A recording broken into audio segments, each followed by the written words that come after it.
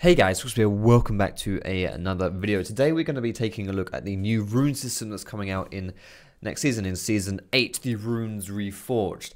So from this video, hopefully you guys should be able to better understand what the runes do, the whole process, what's going down, because the current rune system plus masteries, they're both going and they're becoming what you're going to be seeing today.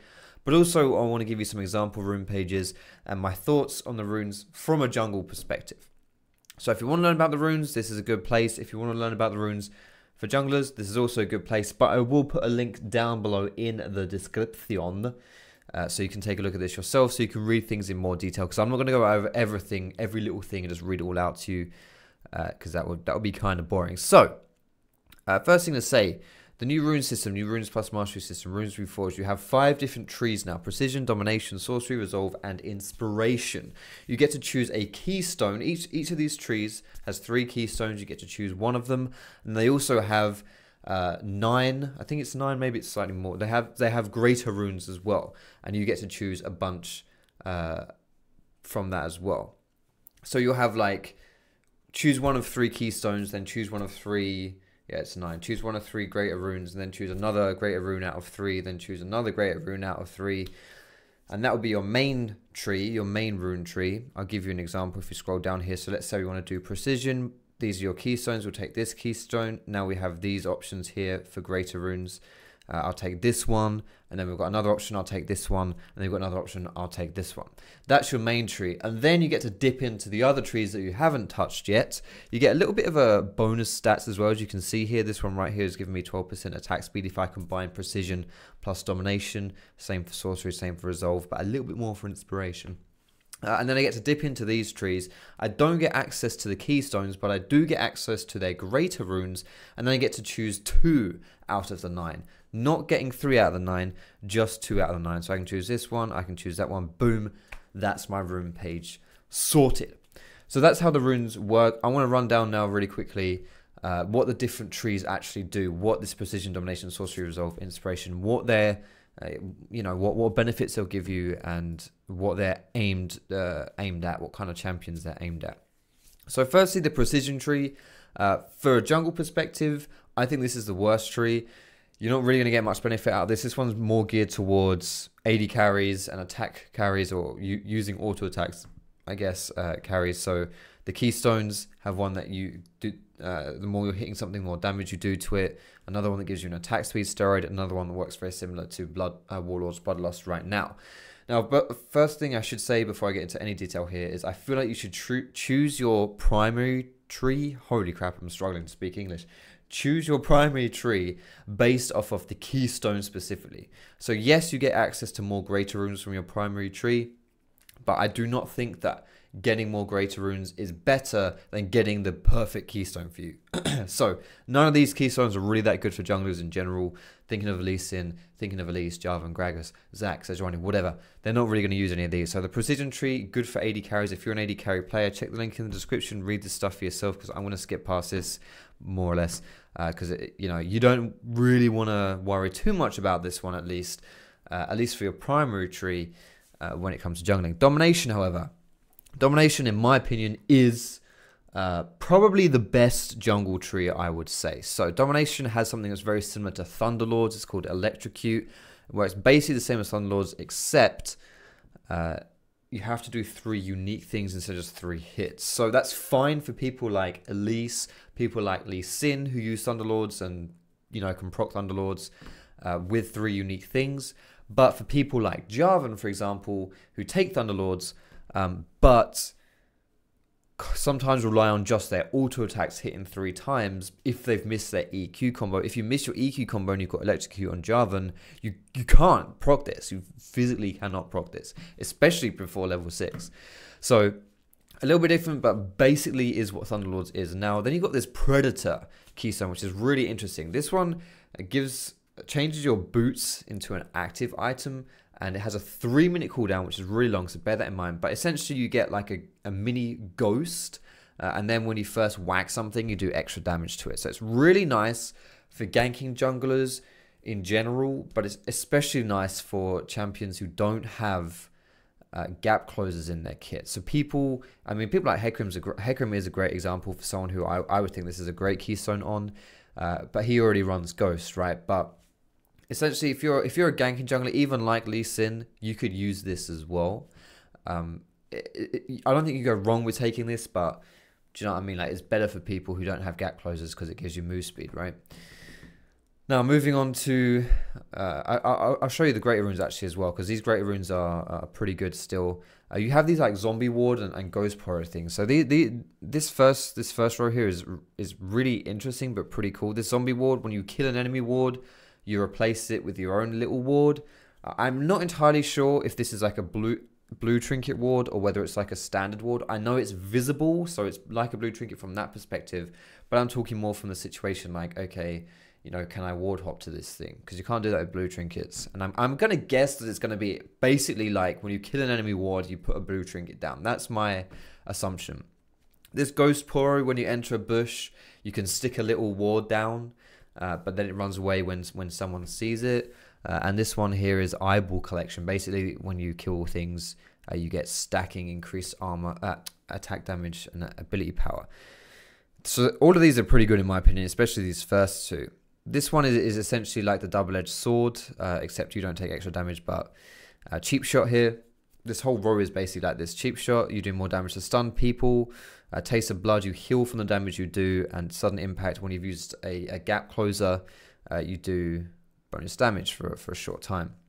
And this last tree here, unique kills on champions give you benefits. So this one gives you move speed.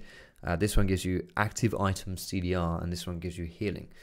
So all in all, if you're aggressive, if you're like a gank jungler, you'll most likely want to take this domination page. Now, I will be giving example rune pages at the end of this, by the way, so I'm just going to run down it really quickly for you guys, but I will be going into specific examples for specific champions later on, and you'll see which ones I would recommend for different things. So sorcery here. This one is very much just like the mage tree. There's only one keystone here that I would recommend if you're playing jungle, that is Phase Rush. It's essentially like the Thunderlords, except once you proc it, you get a bunch of move speed. However, the Greater Runes here are kind of hit and miss, and I think they're pretty good to go in a secondary slot. So I don't know whether or not you would, like, by itself, this Phase Rush is fine, but I don't know whether you'd ever take it over the Electrocute, for example. Maybe you would, but, you know, I don't know. It's there, but I'm not quite sure if it's going to be anything that you would take over something else. The Greater Runes here, this one's kind of nice. Nullifying Orb when you're low on health, it's like basically like a mini Hex Drinker. I think that's kind of cool. Ultimate Hat reduces your ultimate's cooldown, stacking for every time that you use it as well, which is quite nice, I think, for like late game people who are very ultimate reliant.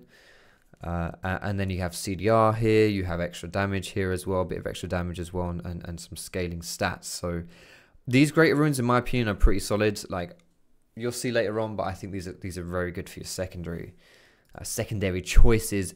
Maybe not for the keystone itself. Resolve here, this is for tanks, but I don't think this is a very good tree for junglers.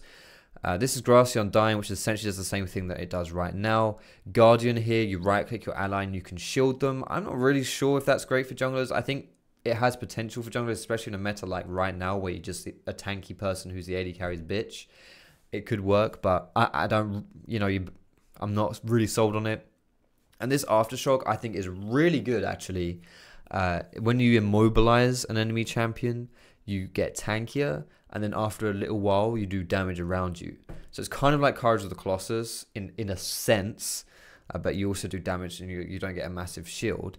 However, this only works after you've immobilized someone.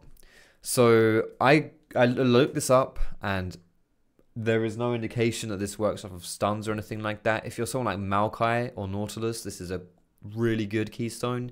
But anyone else, if this worked off of stuns, I'd say take this on like every tank jungler. But I don't think that works off of stuns. If it did, it would probably just say after you stun someone. It's very specific language, which makes me think it doesn't work off of stuns. And these Greater Runes here, I think some of these are awful. Most of these actually are awful from a jungle perspective, but there's one here, this one, Demolish, which I think is really interesting. Charge up a powerful attack against a tower over 4 seconds, so just like a 4-second wind up, and then when you're closer to the tower, you smack it and do a crap ton of damage. Like 400 bait, 375 base, plus 20% of your max health. Not even bonus health, just max health. That is with a 1 minute cooldown, you could just turn up to a lane and do this as poke damage onto the tower. You know, that's a crap ton of damage. I think that's really good. And you could take that on any jungler, not just a tank jungler, because that's how good I think that is. All of these are, in my opinion, are rubbish. For a jungler's perspective, Second Wind is okay, though. After taking damage from an enemy champion, you heal for some of your missing health. It's okay, but it's nothing special. Last tree here, Inspiration. Now, this one is a weird one. There's only 2 keystones that have been released here. It's just interesting. So this Glacial Augment, I think, has definitely got potential for a jungle keystone. Essentially, when you initiate a play on someone, you slow them. I think that's pretty cool. And then you've got the Summoner Specialist, where every so often in the game you can change out your Summoner spell. Now, I think that has potential if you want to go like Smite Ignite to cheese someone in the early game, then later on swap it out to a Flash. Or if in the late game you want to swap out your Smite for something like a Combat Summoner or something like that. That has potential. But these Greater Runes, I think, leave a lot to be desired for a jungler at least. This first row is rubbish. Even like this is the only one which you can even use as a jungler, really. Hexic Flash Traption. When your flash is on cooldown, you can channel 2.5 seconds and jump over a wall. It's essentially like a blast cone. That's how useful this thing is. It's essentially like a blast cone. These ones aren't great. This one you have to wait 10 minutes and you get like a special pair of boots, but waiting 10 minutes for boots as jungler, I'm not sure. Maybe that will be okay, but I don't know. These ones are alright. You just get some stats, but you know, not really nothing special. So that's kind of just like the rundown of the pages. I know it's not a lot of detail, but like I say, check the link in the description if you want to look it out in detail for your... Bloody hell, Shaddy. You yawning, dog? You're sleepy? Alright, you'll have time to sleep in a bit, Shad. I'm sorry if I'm boring you. Hopefully I'm not boring you guys. So let's take a look at the specific rune pages that I would recommend for your different jungle champions. So like I say, you should choose these rune pages primarily off of the keystones. And also, I mentioned that you can get like bonus stats from combining, like if I went sorcery plus domination, I get 15 bonus AP and 10 AD, and it kind of changes here, you can see. But I don't think you really need to bear that in mind when you're choosing your runes. I feel like that's a secondary, or like not even a secondary thing, like a bottom of the barrel thing in there. That may as well not exist as far as you deciding what it is you want to choose, in my opinion. So, first things first, a Lee Sin page would look something like this. Maybe like this one here, this nullifying orb is situational, but well, we should start with the first one. So the electrocute, basically like Thunderlords, pretty no-brainer. I think the zombie ward is decent here, but you could go for any of these honestly. But that's cool. Sudden impact, you do extra damage when you've come out of a leap. It's like your Q, your W, your whatever, and then this relentless hunter, getting unique kills onto champions. You get bonus out of combat move speed. Like Moby Boots, great for junglers. And now on your secondary, I quite like the sorcery tree for secondary. If you're against magic damage, I think the nullifying orb is really nice. But not if you're not, then you can just go for this one, Scorch, which is like a really small. It's like Deathfire Touch, I guess, is a good comparison. But seems to be slightly better than Deathfire Touch because it works with like individual spells. You know, because it has an inbuilt cooldown, but it's slightly stronger with individual spells. And then Absolute Focus, when you're above 70% health, you do extra damage. So this seems like a pretty standard page for Lee Sin. Alternatively, you could go for... Alternatively, you could maybe get rid of Electrocute and go for Predator if you wanted to. I could imagine that. That could work as well. Now let's move on to the Elise page, which is this page actually. So this is the Elise page I would run. Basically exactly the same as Lee Sin, except cheap shot instead of sudden impact, so you do more damage when you've stunned someone rather than when you're doing a gap closer, which makes sense, obviously, transitioning from Lee Sin to Elise. Moving on to, who's this one here? This one was my Jarvan page. So this is what I wasn't... Jarvan, I really struggled to find a decent keystone for him. Because right now, even right now, you struggle to find a decent keystone on Jungle Jarvan. You just go Thunderlords, because when in doubt, go Thunderlords, right? He's an aggressive early game champion, or he can be. So just go Thunderlords, you get a bit of extra damage. It doesn't even match him perfectly, but what else are you going to take? Nothing else is very good on Jungle Jarvan. Top lane Jarvan, you don't go Thunderlords, because it's actually not that good on Jarvan in general. but you can get more use out of going Grassy Undying, or even further for battle if you want to. But I went for Predator on Jungle Java, and I feel like I say, if you're going for just like ganks, you can't go wrong with this one. You get move speed jumping into a gank, which is cool, and then you get extra damage when you first jump into the gank. So you really can't go wrong with that. Everything else is sudden impact. I'm assuming that your EQ counts as a gap closer, but I mean, you could trade this out for whatever here. Again, I like the out of combat move speed, but preferential choices here. If you want the healing, you could go for that. Now this precision tree is what I went for in the secondary. I don't think these are very good secondaries in general, but this one here, Triumph, like, you don't have very good choices. Do not take any of these. In my opinion, these are awful, but yeah, most of these are awful, to be honest. But this Triumph one, takedowns, which is a kills and assists, restore 15% of your missing health and give you 25 extra gold. Now, on most champions, I'd say that that's like, it's okay, but it's kind of But on Jarvan, I think it's really good because you are an assist machine with your E. Now, it kind of depends with your flag, right? It kind of depends if there's like a grace period. If it's like within 3 seconds or something like that, maybe it's not as good. But in general, I think this is fine.